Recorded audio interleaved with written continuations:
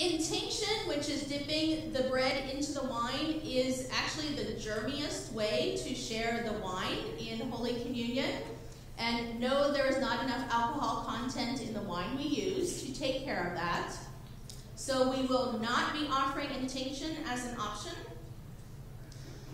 The glasses in the tray are checkerboarded, so they are in every other slot to help cut down on the possibility of you having to touch multiple glasses when you're picking up a glass. And we are using disposable plastic cups as well. So, if the small glasses, however, are hard for you to handle, I know that's something that for some folks, those little glasses are hard to handle. It is fine to skip the wine or juice. It is still fully communion. Jesus is still present if you just take the bread and skip the wine or juice. Being together for worship is really important. But so is loving our neighbor and doing what we can to help keep each other safe and our healthcare system from being overwhelmed. Church leaders met this morning right before this worship service to make some decisions about what we will be doing going forward.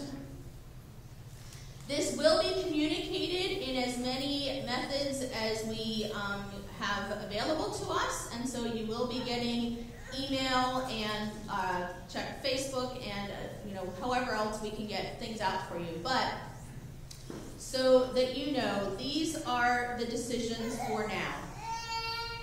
As you've probably heard every place else, this is changing quickly and frequently.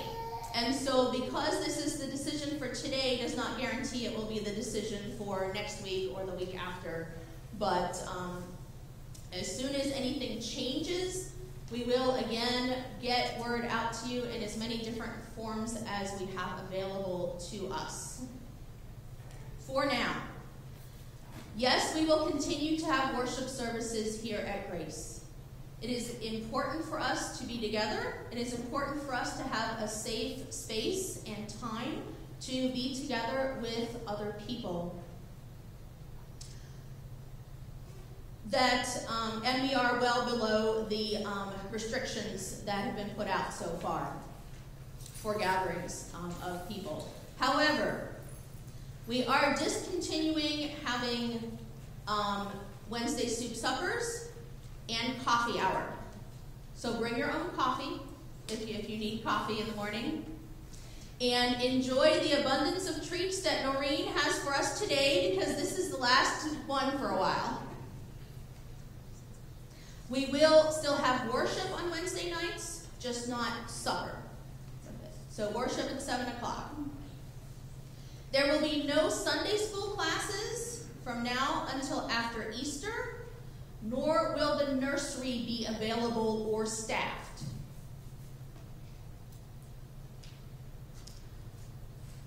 Committee meetings, board meetings, other group meetings that happen here at the church during the week will continue at the decision of the group or board involved. So, and again, we'll get this information out to everybody so you can make some decisions around that. If you're able to and choose to meet by conference call or video conference or other methods, that is fine. But most of these are smaller gatherings, and you can make your own choices about those. Again, we're going to try to get word out to you in as many different ways as possible. However, if you're not sure about what's happening, please call or email the church office. Call or email me or text me. I will be getting, my home phone number is in your bulletin every week. It's on the back page in the fine print that you probably never read. But it's in there. I will be also getting my cell phone number out to everybody. Don't look for it on Facebook, though. I'm not posting it that publicly. But I will get that out along with the letter and other communication that we're going to try to put together in the next couple of days. So call or email. Please do not rely on Facebook as a way to reach us at the church. Okay? Our church Facebook page is not always checked regularly. I do not have Facebook on my phone, and so we do not get Facebook Messenger on a regular or routine basis. So please don't rely on Facebook as a way to reach us. Joanne? We don't check the Grace email a great deal on the weekends, nor has it been a good practice to look at phone messages on the weekends. So try to contact us. Call me. Directly. Text her. So, okay. Yeah. Yeah, call or text me or email me. Yes, that's a good reminder. We do not always check the church voicemail on the weekends or the church email. So, on the weekends, yes. Sorry, which we check it. You know, I am so confused at this point that so it's good that you all are here to help keep me on track. So. And please check up on each other. You know, this is the time for us to be the church. And so if someone's been absent for a bit, you've noticed, please call them, see how they're doing, see if they need anything. If you're not able to help with what they need, we will try to connect people with other volunteers who can help them out with some basic things through the church office.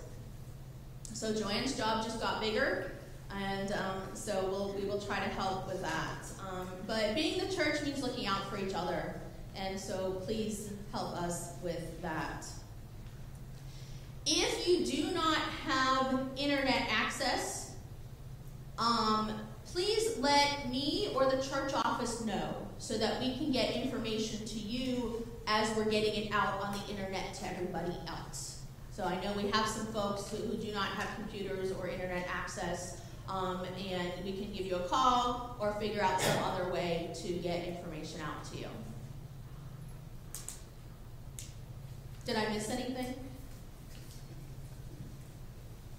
Probably, but that's what we know right now. Again, things are changing quickly. If the health, the CDC and health departments and government changes their parameters for groups that are gathering and those kinds of things, we will adjust accordingly and let you know as soon as we possibly can. All right, one other note about worship that has nothing to do with viruses, because we decided this before this all happened. We're not passing the offering baskets for the season of Lent. It's not about viruses, though. For us, it is in some other churches. But what we have decided to do for Lent is an experiment with our offering time, and that is to have the bowl here in the front on the table for your financial gifts if you bring them. If you give through automatic withdrawal from your bank accounts, that is fabulous. We greatly appreciate that. If you want a sign of your gift, there are offering cards in the black folders on the end of your row of chairs that you could use. You could drop one of those in the bowl, or you could just, if you would choose to, pause by the bowl for a moment, maybe dip your hand in it kind of as a sign that you have given to God, but just in a different means. Are there questions? Not questions. Well, okay, questions, sure. I meant to say, is there anything else we need to let everybody know about? But I'll take questions as well for a moment.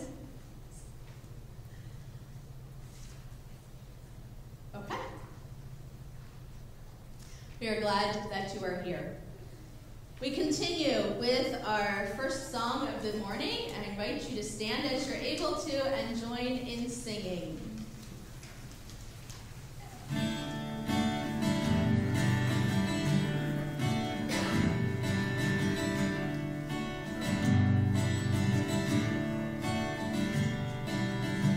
Come, let us worship and bow down.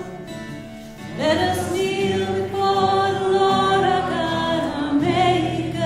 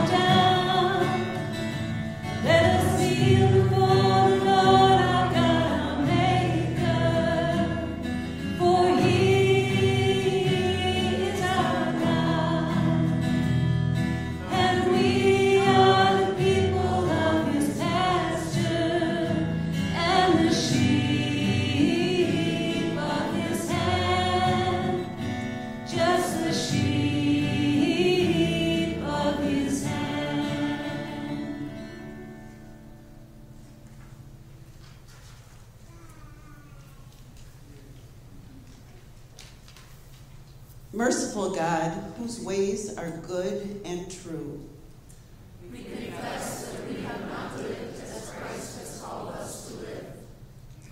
we have shut our eyes to evils our world allows. We have sealed our ears from the cries of the suffering whose name we abide. We have clung to the hostility we harbor against one another. And hardened our hearts to the creative power of love. Therefore we pray, open our eyes to see injustice in our world.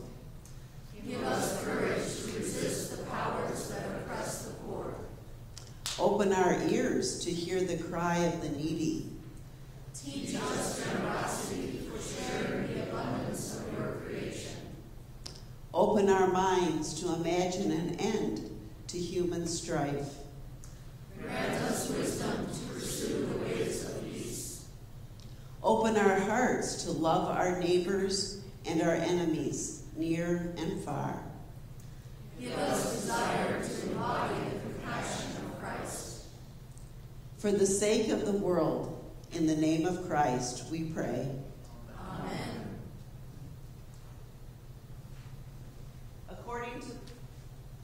According to the Lord's abundant mercy, there is forgiveness for all who seek repentance, and grace for all who turn their hearts to the way of Jesus. Thanks be to God. Please be seated.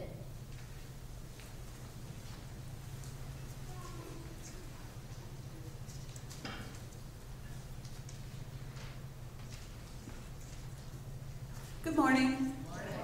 Kids, I'm sorry to say there's no children's sermon today, but I'll try to make this reading really interesting. Lots of puppets. Yeah, right? Our first reading is from the book of Exodus, chapter 17, verses 1 through 7. Because the thirsty Israelites quarreled with Moses and put God to the test, Moses cried out in desperation to God. God commanded Moses to strike the rock to provide water for the people. The double-filled question, is the Lord among us or not, received a very positive answer. From the wilderness of sin, the whole congregation of the Israelites journeyed by stages as the Lord commanded. They camped at Rephidim, but there was no water for the people to drink. The people quarreled with Moses and said, "Give us water to drink." Moses said to them, "Why do you quarrel with me? Why do you test the Lord?" But the people thirsted there for water. And the people complained against Moses and said, "Why did you bring us out to Egypt to kill us and our children and the livestock with thirst?" So Moses cried out to the Lord, "What shall I do with this people? They are almost ready to stone me." The Lord said to Moses, "Go on ahead of the people and take some of the elders of Israel with you. Take in your hand the staff with which you struck the Nile, and go. I will be standing there in front of you on the rock at Horeb. Strike the rock, and water will come out of it, so that the people may drink." Moses did so in the sight of the elders of Israel. He called the place Massah and Meribah, because the Israelites quarreled and tested the Lord, saying, "Is the Lord among us or not?" Word of God, word of life. Thanks be to God. The second reading is from Romans chapter 5, verses 1 through 11. Though we often hear that God helps those who help themselves, here Paul tells us that through Jesus' death, God helps utterly helpless sinners. Since we who have been enemies are reconciled to God in the cross, we now live in hope for our final salvation. Since we are justified by faith, we have peace with God through our Lord Jesus Christ, through whom we have obtained access to this grace in which we stand. And we boast in our hope of sharing the glory of God. And not only that, but we also boast in our sufferings, knowing that suffering produces endurance, and endurance produces character, and character produces hope, and hope does not disappoint us, because God's love has been poured into our hearts through the Holy Spirit that has been given to us. For while we were still weak, at the right time, Christ died for the ungodly. Indeed, rarely will anyone die for a righteous person, though perhaps for a good person someone might actually dare to die. But God proves his love for us in that while we still were sinners, Christ died for us. Much more surely then, now that we have been justified by his blood, we be saved through him for the wrath of God. For if while we were enemies, we were reconciled to God through the death of his Son, much more surely, having been reconciled, will we be saved by his life. But more than that, we even boast in God through our Lord Jesus Christ, through whom we have now received reconciliation. Word of God, word of life. Thanks be to God.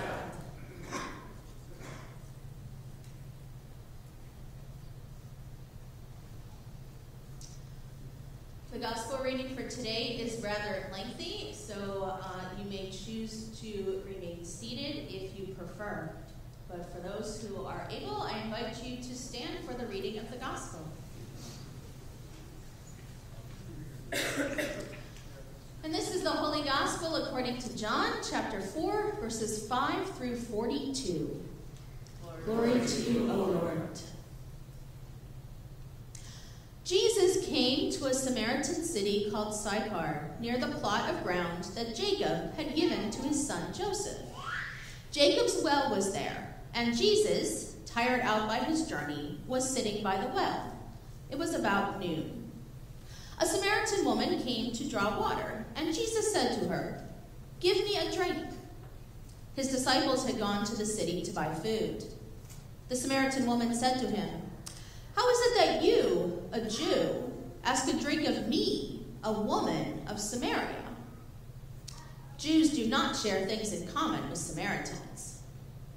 Jesus answered her, "If you knew the gift of God and who it is that is saying to you, 'Give me a drink,' you would have asked him, and he would have given you living water." The woman said to him, "Sir, you have no bucket, and the well is deep. Where do you get that living water? Are you greater than our ancestor Jacob, who gave us the well, and with his sons and his flocks drank from it?" Jesus said to her, "Everyone who drinks of this water will be thirsty again, but those who drink of the water that I will give them will never be thirsty. The water that I will give will become in them a spring of water gushing up to eternal life." The woman said to him, "Sir, give me this water so that I may never be thirsty or have to keep coming here to draw water." Jesus said to her, "Go, call your husband and come back." The woman answered him, "I have no husband." Jesus said to her, "You are right in saying, 'I have no husband,' for you have had 5 husbands, and the one you have now is not your husband. What you have said is true." The woman said to him, "Sir, I see that you are a prophet. Our ancestors worshipped on this mountain, but you say that the place where people must worship is in Jerusalem." Jesus said to her, "Woman, believe me, the hour is coming when you will worship the Father neither on this mountain nor in Jerusalem. You worship what you do not know. We worship what we know, for salvation is from the Jews. But the hour is coming and is now here when the true worshipers will worship the Father in spirit and truth, for the Father seeks such as these to worship him. God is spirit, and those who worship him must worship in spirit and truth." The woman said to him, "I know that Messiah is coming, who is called Christ. When he comes, he will proclaim all things to us." Jesus said to her, "I am he, the one who is speaking to you." Just then his disciples came. They were astonished that he was speaking with a woman, but no one said, "What do you want?" or "Why are you speaking with her?" Then the woman left her water jar and went back to the city. She said to the people, "Come and see a man who told me everything I have ever done. He cannot be the Messiah, can he?" They left the city and were on their way to him. Meanwhile, the disciples were urging him, "Rabbi, eat something." But he said to them, "I have food to eat that you do not know about." So the disciples said to one another, "Surely no one has brought him something to eat." Jesus said to them, "My food is to do the will of him who sent me and to complete his work. Do you not say, 4 months more, then comes the harvest? But I tell you, look around you and see how the fields are ripe for harvesting. The reaper is already receiving wages and is gathering fruit for eternal life, so that sower and reaper may rejoice together. For here the saying holds true: one sows and another reaps. I sent you to reap that for which you did not labor. Others have labored, and you have entered into their labor." Many Samaritans from that city believed in Jesus because of the woman's testimony. "He told me everything I have ever done." So when the Samaritans came to him, they asked him to stay with them, and he stayed there 2 days. And many more believed because of his word.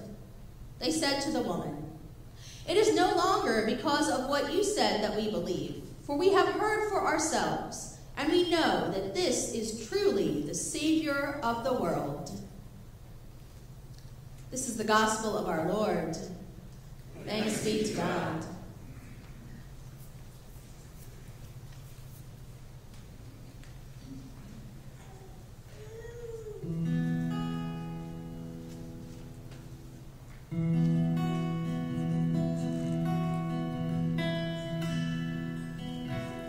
Above all powers, above all kings, above all nature and all creation,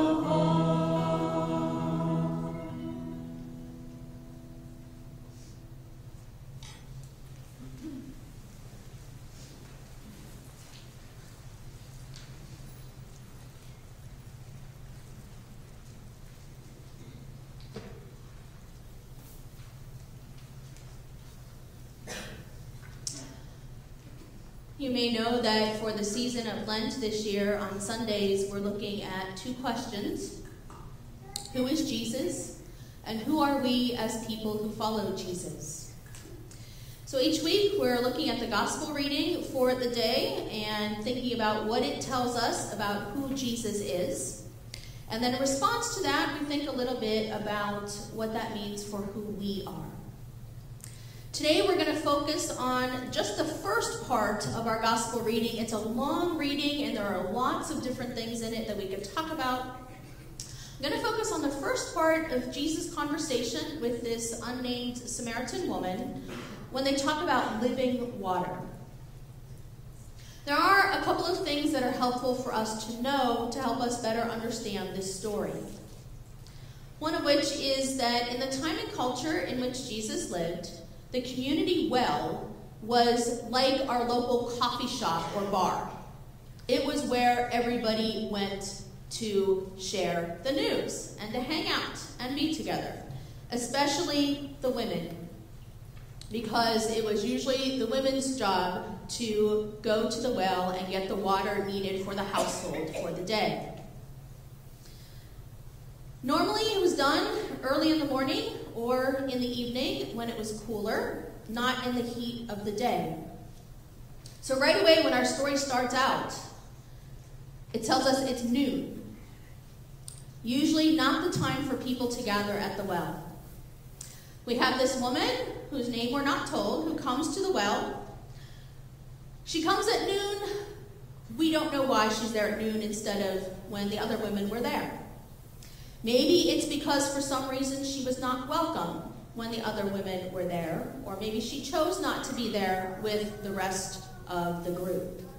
Maybe she was shunned or embarrassed by her situation.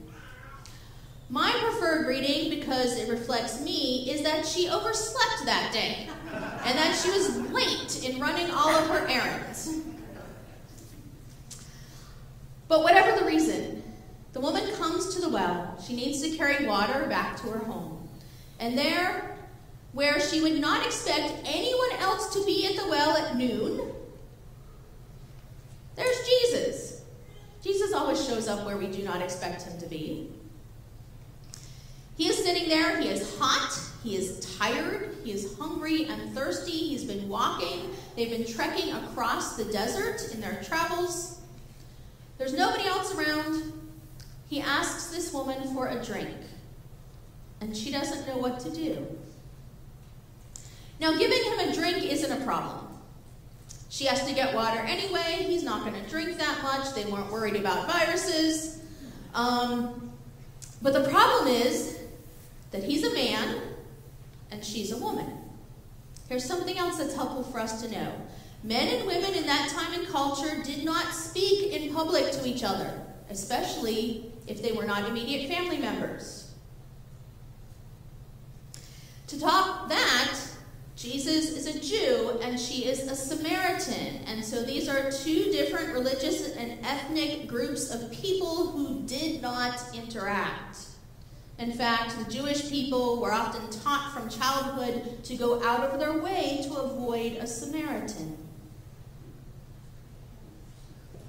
Despite all of this, Jesus and this woman engage in this lengthy conversation. Jesus is thirsty in the desert heat. The woman is even more thirsty, longing for something to fill up the holes in her life. Without this living water from Jesus, she's dried up and curled in on herself, focused only on herself and her own survival. Like these magic grow capsules. I realize you are too far away to see clearly what I am holding, and I would encourage you to come closer, but viruses. So, you'll have to use your imagination a little bit. Object lessons are not just for children. They are also for us, all of us. Okay, so these are tiny little gelatin capsules with dried up critters inside them. Not real critters, sponge critters. But the capsule surrounding the critter serves as a barrier. if we say the woman is like this capsule, then it's a barrier to full participation in life with others and with Jesus. For us, we could say that perhaps all our fears and insecurities wrap around us like this capsule wraps around the sponge critter inside. So, if we take a couple of these, we want to use different colors, not the same colors, and add the living water that Jesus promises. Oops.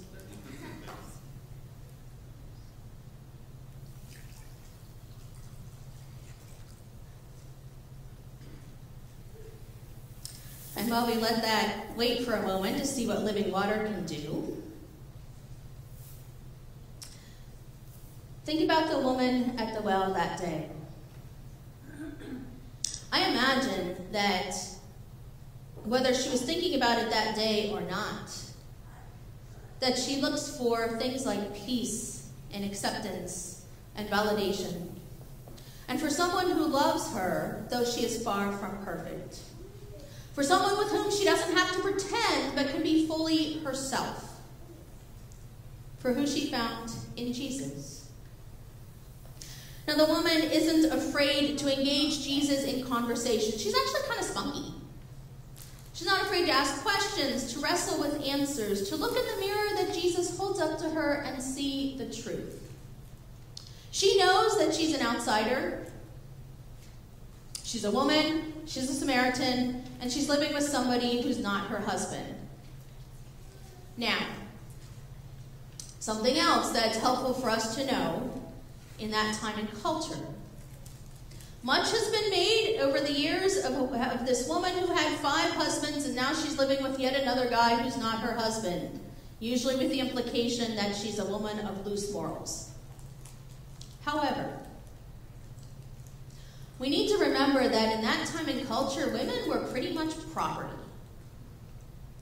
And being married 5 times was highly likely not her choice. Women had to have a man to survive. Either their father or a brother or a husband. That's just the way life was. We don't have to like it today, but that's the way it was then. It's highly likely that with that many marriages, she had either been widowed multiple times or divorced or a combination. And divorce in that time and culture would not have been her choice. She wouldn't have had anything to say about it, and she could not have initiated it. Only men could initiate divorce, and they could divorce for any reason, including what we would consider maybe more serious, like infidelity, to things as random and frivolous, to me at least, as not being able to cook, not being able to have children, and talking too much. Guys, don't get any ideas. So the situation that she is in is most likely not what she would have chosen for herself. Not her fault. Knowing all of that, and what that time and culture looked like, does not at all stop Jesus from offering her living water. It doesn't stop Jesus from knowing her, from talking to her, from accepting her less than perfect self, because none of us are perfect. It doesn't stop Jesus from telling her very clearly who he is. The first person in the Gospel of John, where Jesus said, "Yep, I'm the Messiah. I'm the one you've been waiting for," is this woman. He is the Savior, and the one she seeks, and the one who can change her world. So the woman came to the well that day for water. She thought it was going to be an ordinary day. Jesus guides her into recognizing what she really needs, and who can give it to her, and prompts her to ask for it. This living water, it's powerful enough to wash away all our fears and insecurities. That capsule that surrounds us and separates us from others. so that we can be fully alive and free from fear, knowing and trusting that Jesus loves us just as we are. So here we go. Without living water, without Jesus, with living water, with Jesus. That's a snail in case you're trying to figure it out. Living water is what makes all the difference in the world. And it allows us to be fully and freely, entirely who we are and loved just as we are. Now, object lessons are no fun without take-homes. So, as a reminder of the living water of Jesus and the power that it holds, I have enough Magic Grow critters for all of you to have probably 2 this morning. They will be, so I've been playing with them all week, so I will have them for you at the back on your way out of worship, so see me at the door if you would like some to take home. Safety reminder. Please do not eat these. I feel like I shouldn't have to tell you this, but I also feel obligated, like a teacher, to have to tell you these things. They might look like candy, but they are not. Please do not let your pets eat them. That will be very expensive because it will probably require surgery on your pet if you allow your pets to eat them. And please supervise younger children with them. Also, in an effort to help cut down on the spread of possible illness, please don't reach into the bowl to grab them for yourself. I will have freshly washed and sanitized my hands and will drop them into your hands for you. So who is Jesus? Which is our question for Lent. Jesus is the source of living water, the source of life, the one who connects us to God, the Messiah, the Savior, the one who loves you as you are, even knowing everything you have ever done, as the woman at the well says. Who are we, then, as people who follow Jesus? Well, we are blessed to be the recipients of and conduits for this living water. We're not the living water ourselves, only Jesus is. But when we are connected to that source of living water, connected in relationship with Jesus, it flows into us and through us and overflows into the people around us. Let us pray. God of living water, pour out this living water on and into and through us. Help us to live secure and in knowing and trusting that we belong to you, so that the living water of Jesus flows through us to wash over the people around us. Amen.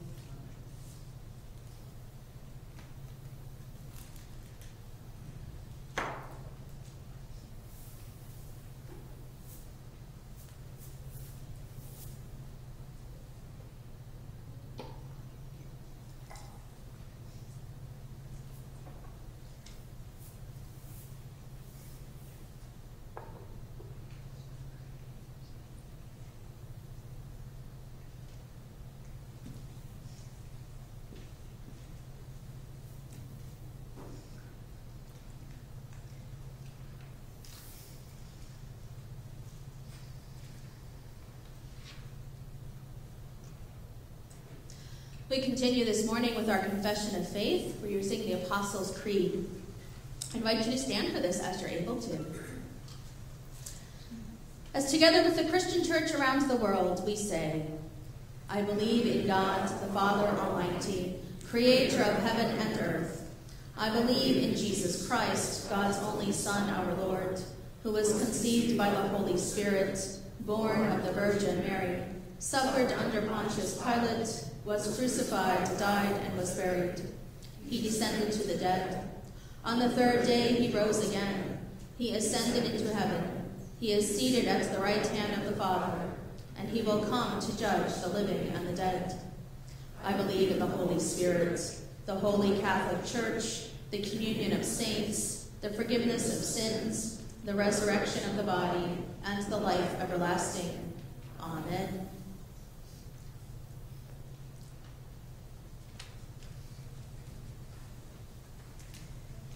Please join me in the prayers of the people. At the end of each prayer, I will say, Lord, in your mercy.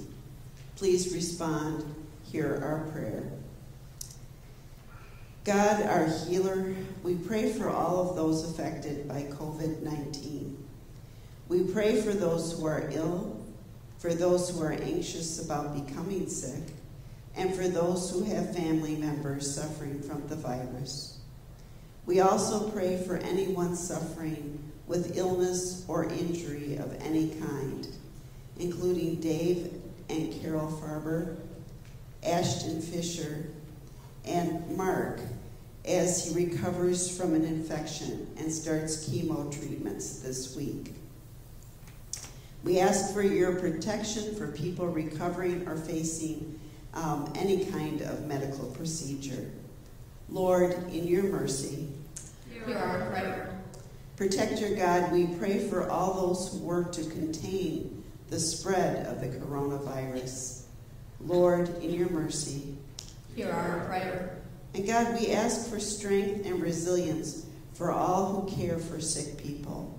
We pray for medical practitioners, for family members, and other caregivers. And we give thanks as well for our grace actors who are giving us the healing gift of laughter this weekend.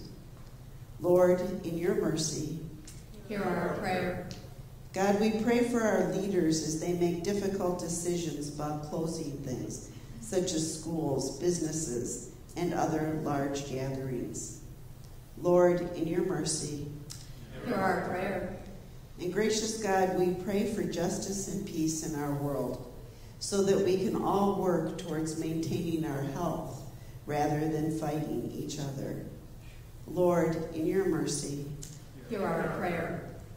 Today we pray especially for Steve Pressure and his family at the death of Steve's mother. We also pray for the people of Grace, including Mike, Tricia, and Hadley Klein, Terry Lease, Mark and Shirley Domke, and Mike and Christine Sullivan. May they be growing in faith and love for you, God. And we also pray for all of us as our ways of relating to each other have changed. Lord, in your mercy, hear our prayer. We pray as well for our companion church, Holfentine Lutheran Church in the Republic of South Africa, Desert Streams Church in Surprise, Arizona, and for all our friends in Guatemala. Lord, in your mercy, hear our prayer. we pray for children separated at the borders from their parents, for migrants, hungry, unemployed, and homeless people. Lord, in your mercy, hear our prayer. And at this time, we take a few minutes of silence to pray for those whose needs we hold close to our hearts.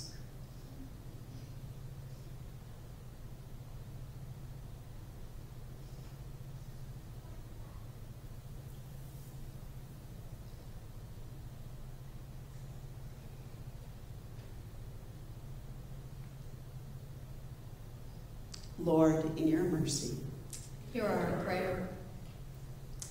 We lift our prayers to you, O Lord, trusting that you hear us. And may the peace of our Lord be with you always. and also with you. Let us greet one another with a word of peace.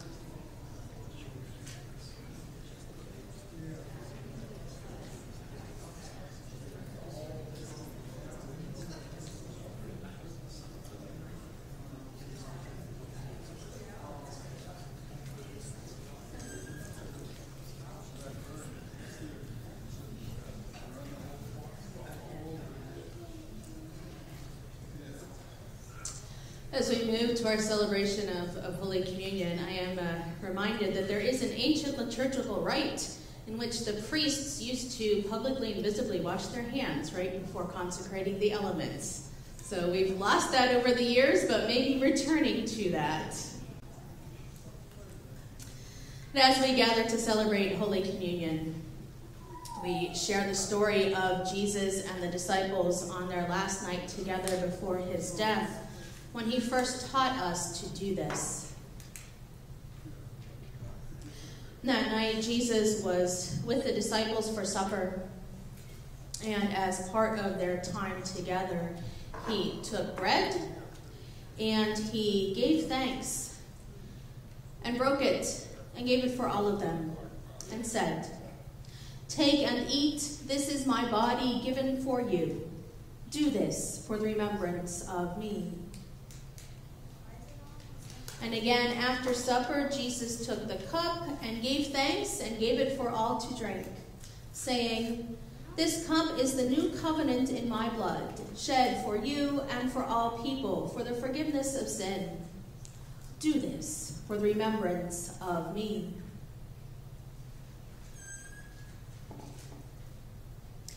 And as we gather together to celebrate and share in this holy meal, we remember what Jesus taught us and his life and ministry and death and resurrection for us. We also remember and use the prayer that Jesus taught as together we pray. Our Father in heaven, hallowed be your name. Your kingdom come, your will be done, on earth as in heaven. Give us today our daily bread.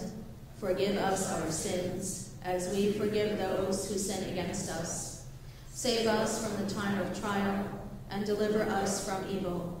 For the kingdom, the power, and the glory are yours, now and forever.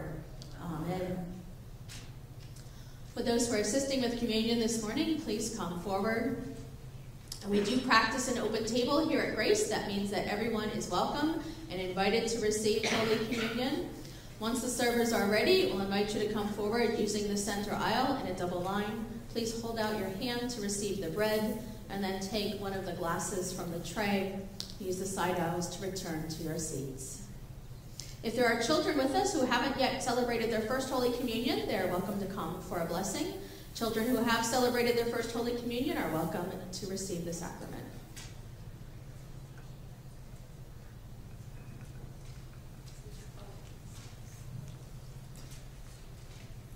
This is the body of Christ given for you. This is the body of Christ given for you. This is the body of Christ given for you. This is the body of Christ given for you. This is the body of Christ given for you. This is the body of Christ given for you.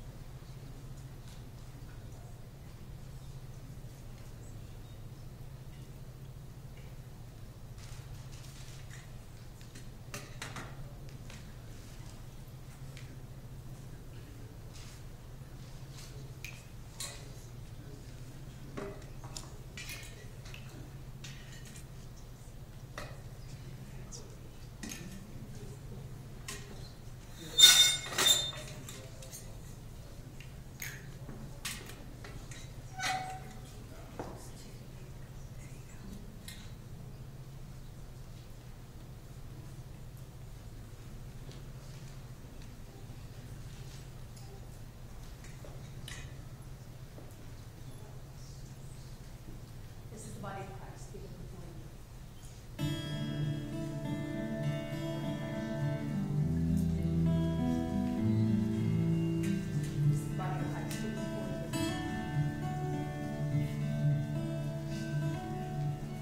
I come to the cross, seeking mercy and grace. I come to the cross, where you died in my place. Out of my weakness and into your strength. Humbly I come to the cross. Your arms are open,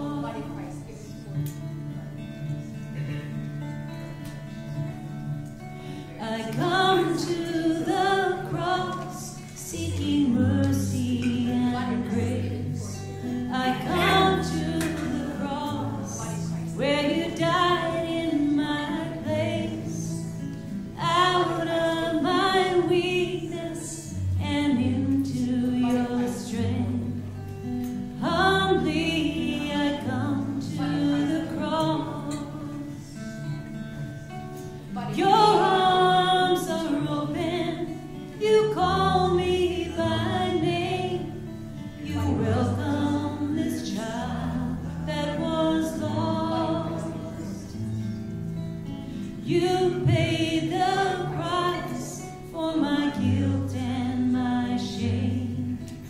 Jesus, I come. Jesus, I come. Jesus, I come to the cross. Body of Christ, give me before we go. Body of Christ, give me before we go.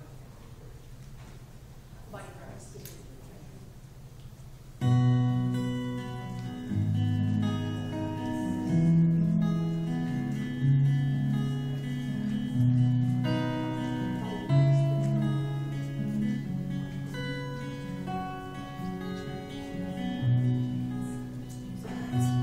Take our bread, we ask you, take our hearts.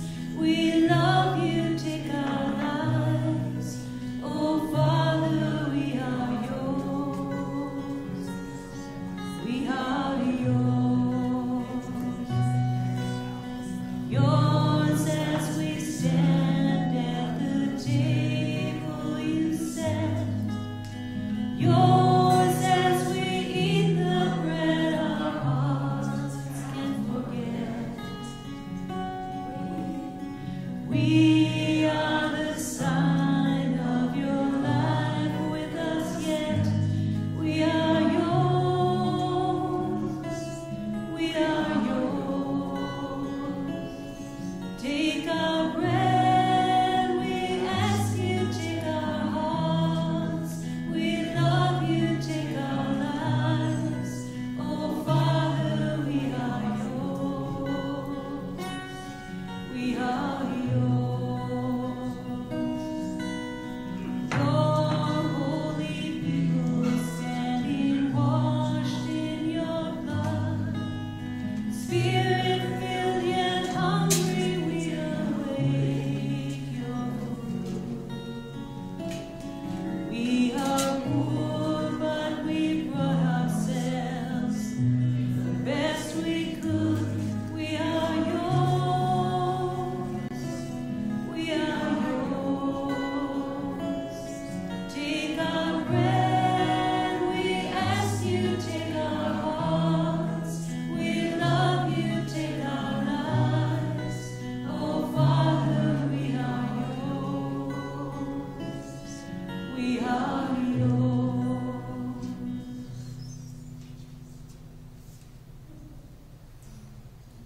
We thank you, living God, For the body and blood of your Son, which sustains us in the wilderness. As Christ has loved us in this feast, so send us to love Christ in our neighbors. In Jesus' name we pray. Amen. And now may God, who fills the creation with abundance, Christ who spreads his arms in forgiveness, and the Holy Spirit who draws ever near to us, bless you and bring you to life everlasting. Amen. I invite you to stand as you're able to and join in singing.